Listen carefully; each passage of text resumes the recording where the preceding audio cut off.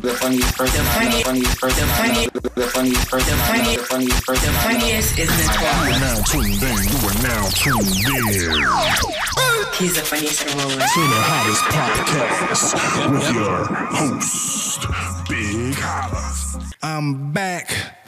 I'm back again, and I get to talk to my G's and my OGs about my favorite team, the Philadelphia Eagles. Look, ladies and gentlemen, if you new to the channel and you like content like this, I need you to do me a favor. I need you to like, I need you to comment, I need you to subscribe and hit that notification bell so you never miss this work. But look, real quick, man, before we get into it, I want to give a shout out to Jason Kelce and his wife Kylie on their new daughter. They just had a new baby girl a few days ago, so shout out to them.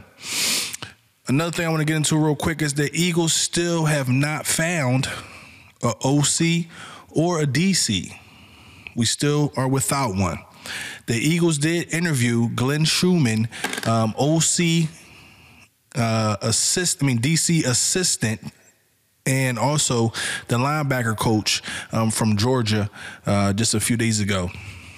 To me, I like him as a coach. I think he's a main reason why Georgia has won the national championship 2 years in a row. But also, I think that when it translates to the NFL, I'm not sure about his experience. He has no NFL experience. I just don't know. But Eagles may have to hire from within. That's what it's looking like to me. I could be wrong. I'm not sure. But the Eagles may have to hire from within. The Eagles are also talking to Denard Wilson, the DB coach, and the defensive pass game coordinator, maybe for their defensive coordinator spot. Or also, they have been speaking to Brian Johnson, the QB coach. He may be one of those guys that we may have to input into that offensive coordinator role. We just don't know. The Philadelphia Eagles have a laundry list of free agents, 18 players to be exact. The Eagles also are leading the league in dead cap space. Dead cap space is the salary cap charge for a player who is no longer on the team's roster. So, look, man, I'm not really worried about it. We got Howie Roseman. Howie is a capologist. Howie knows the numbers. He can crunch up the numbers and put restructures and deals and things that, we know nothing about, and he can make it happen. I'm not really worried about it.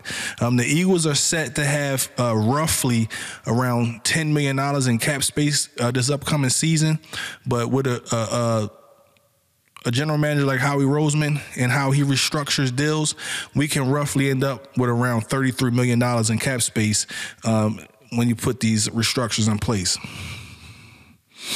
I think the first order of business is to franchise tag CD Deuce. If y'all know him by that name, his name is also CJ Gardner-Johnson. That is definitely in order. We have to retain. If we can't get a contract with CJ Gardner-Johnson, we have to throw the tag at him. We have to have him on this team. So I want y'all to do me a favor and leave a comment down below on who would you like to keep from this long laundry list of free agencies. Who would you like to see on this team next year that was on this team this past year?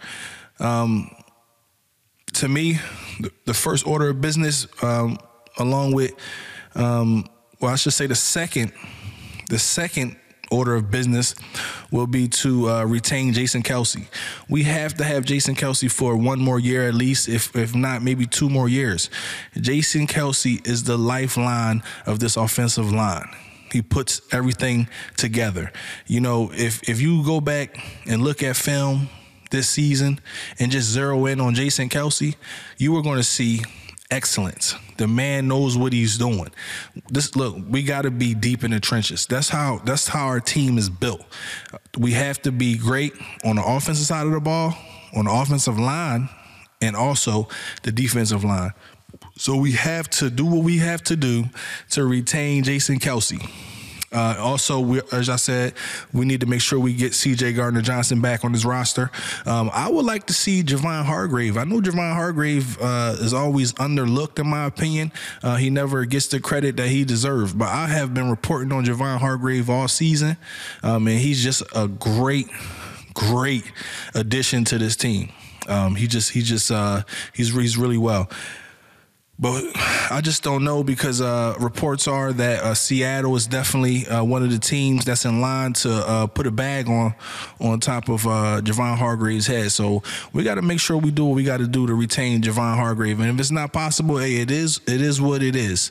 I would also, and that's, to me, it's important that we do that. And if we don't, then we really are going to have to make some headway at picking up a player like Jalen Carter.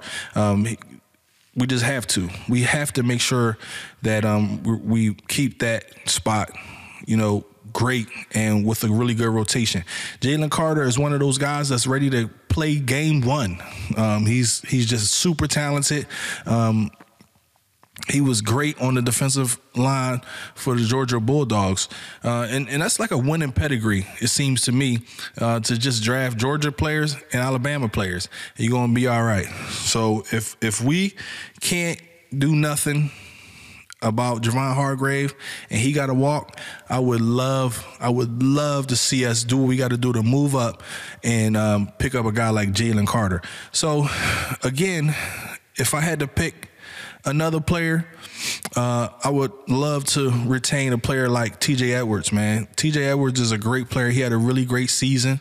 I know it's time for T.J. Edwards to get paid, but he definitely was able to translate into this year's linebacking core with him and Kaiser White. But to be honest, I know we probably won't be able to bring back Kaiser White, but if we could bring back T.J. Edwards, that would be amazing, because we need some type of, not veteran presence, but somebody who's been in this system for a while to maintain that linebacker spot. Especially with Kaiser leaving, we're probably going to end up having to see a little bit more of Nakobe Dean, which I am a fan of. I think we picked Nakobe Dean in the third round. Nakobe Dean is a great player. I really think that he's going to translate well into this defensive team. But I would love to use our first couple picks, in the draft on the defense. I feel like we need to stack up this defensive side of the ball. Offensively, I think we are okay. We don't need a bunch of additions. We just basically need to shore up a few spots, like Isaac Sayamalu and Jason Kelsey. But other than that, I think that this offense is intact, with addition to a running back. I think that this offense is intact, but we cannot forget about Kenny Gainwell. Kenneth Gainwell is a beast. Kenneth Gainwell has put the work in. He has proved to us that he can be a dynamic running back in this league. To me, Kenny Gainwell, he reminds me of a player like, let's see, maybe like CMC. Yeah, he's a real good player, man. I think that him and CMC is a real good comparison. But if everything else falls in line, we need to make sure that we stack up this defense, especially with the clown out of here, John Gannon. He had all that talent, and at the biggest stage, his talent level and his coaching ability, it just didn't show up. He didn't put the players in the right place. And look, that's a big deal. That's a big deal. John Gannon was the reason why the Philadelphia Eagles lost the Super Bowl. John Gannon is not a part of this team no more. John Gannon also admitted to the fact that he was the reason why this team was not successful in the Super Bowl. So with all that being said, I would love to reinvent this defense, get a whole new defensive scheme installed, and a new defensive coordinator that can turn up the pressure and coach a team like the Philadelphia Eagles. But if I had to pick if I had to pick some players that I would like to spend that top 10 pick on, they may not be available. But if some way, somehow, they end up there around 6 or 7, these are the players that I would like to choose. First, I would like to pick Jalen Carter. That would be pick number 1 for me. The guy's a monster. He would be great on the defensive side of the ball. Brian Breesy is another player who I like, who I've been looking up and searching and looking at his highlights. He's just a great player. And the third person would be Will Anderson. Those 3 players right there are the top interior defensive players available in this year's draft. But I also wanted to bring up something. I've been really doing my research on a guy named Cam Smith. Cam Smith is a creeper. He is really, really good. I would love to see him in an Eagle jersey, and I think I'm almost positive, it's not here yet, so I don't know, but I'm almost positive that Cam Smith will be there around that 9th or 10th pick. And, if we have to trade up a few picks to get him, I'm cool with that. But Cam Smith is big. He's physical. He has great change of direction. He's 6'1", but he still runs a 4.5 in a 40. Look, man, that's blazing quick. He is super aggressive. A big body corner, aggressive guy, somebody who definitely will complement Darius Slay on the other side, on the outside. So let's do what we got to do. People keep sleeping on Cam Smith. Cam Smith is a beast. He's a beast. So those are my 4 players that I would pick if I had it my way. So another thing, I would also love, I think the Eagles also have the 30th pick in the draft. We can always bundle up some picks and move up and pick up players like Bijan Robinson and Jahmyr Gibbs. Knowing that we most likely will not have Miles Sanders back next year, we need to make sure that we put some help right there at the running back spot. Especially we may not even get Boston Scott back. I'm pretty sure we won't get Boston Scott back next year as well. So we need to make sure that we are definitely beefing up that backfield. So Jahmyr Gibbs or Bijan Robinson will be one of those offensive running backs, those threats, they're big backs, big strong backs, to complement a guy like Kenneth Gainwell. So that's something that we need to look into as well. I would really love to get either one of those players. Another thing I want to bring up real quick before we get up out of here is I'm hoping that we can put some chips in Jalen Hurts' pockets in the near future, like 50 million of them, in my opinion, over the next multiple years. But how we could play with the contract and play with the numbers and make it work out for the team, But I kind of think that we're waiting to see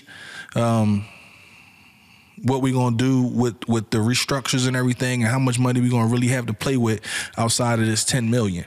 So put some, I've been saying it since middle of the season. Jalen's our guy. Jalen is the reason why we can beef up the defense and not use that pick on a quarterback or anything on offense, because Jalen was the guy. Jalen stood up and he proved that he was the guy. Jalen already is like a Nostradamus, with the words. He already trademarked one of his slogans. Like, I think it was, I had a purpose before y'all had an opinion. Like, that's major, dude. That's amazing.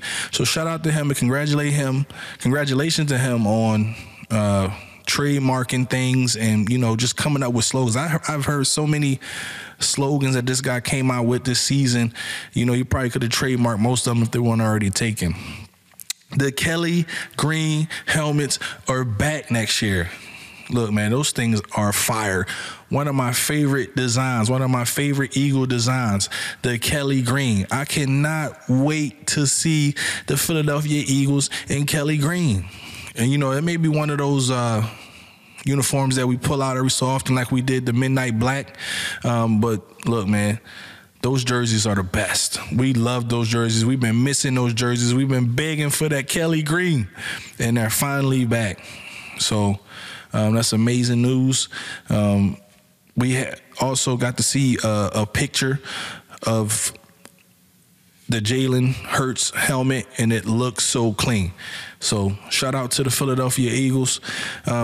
And also I wanted to say real quick, shout out to the Philadelphia 76ers.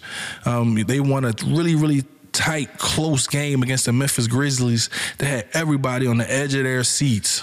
So shout out to Joel Embiid. Shout out to James Harden. Like, those guys are really playing great, and I really cannot wait to see what we do moving towards the end of the basketball season into the playoffs. I love this time of the year because I love 76ers basketball.